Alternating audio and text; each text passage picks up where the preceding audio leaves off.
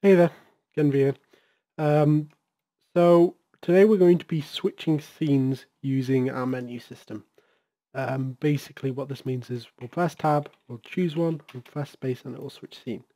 I say switch scene, I don't actually mean switch scene, as you'll soon understand.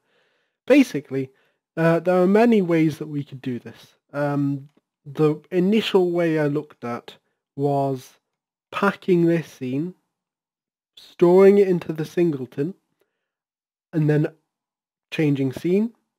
Then to change back, you just unpack that and then set that as the current scene. That seems like unnecessary effort when all we can really do, an easier method would probably be just to overlay a scene on top.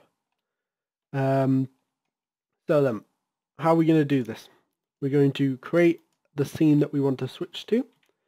Add a node 2D, and we shall call this is going to be our Pokédex.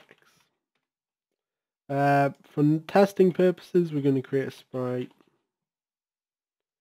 and just set it to the icon. The Godot icon, as it were. Stretch this out. Hideous. Save this as Pokédex.tscn.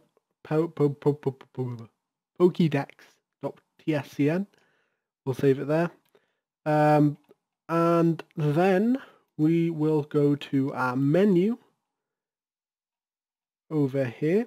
Now we want to see if the player has selected one. So if the menu is open and if input.isAction pressed, and we're going to set this to UI_interact. So if they press the interact key on, well, you can set it to whatever you want.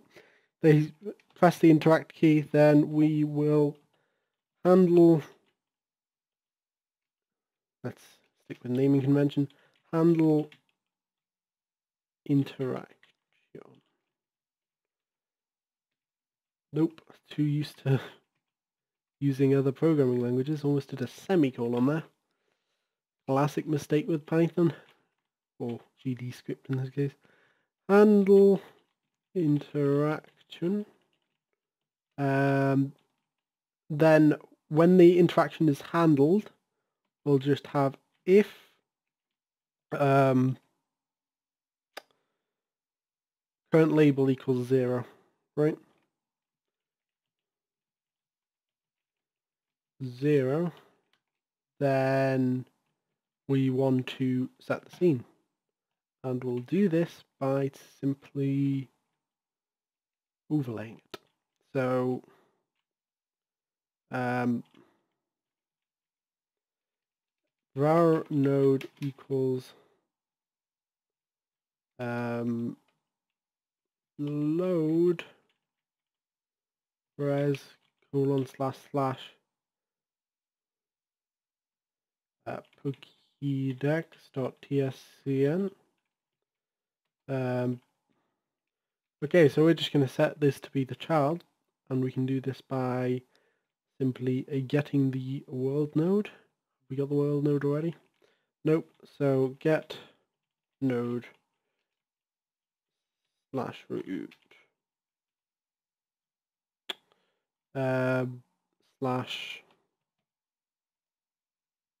/world.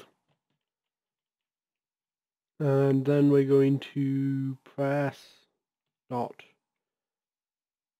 add child, and then the node we'll be adding is node. There we go. Let's run this now. Oh. Now, classic mistake I did there. I spelt handle wrong. What a classic interaction. Another thing that I should probably do is also set open to false, but I'm going to set open to false.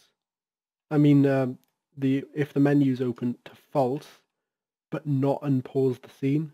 That way the player stops interacting with the menu, but the world remains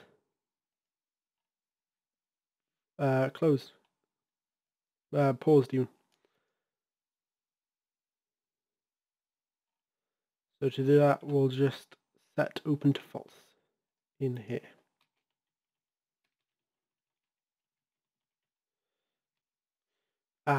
Okay, so the problem I had here was I forgot dot instance. Actually, no, I'm going to change this to dot instance. And there we go. So we switch scene.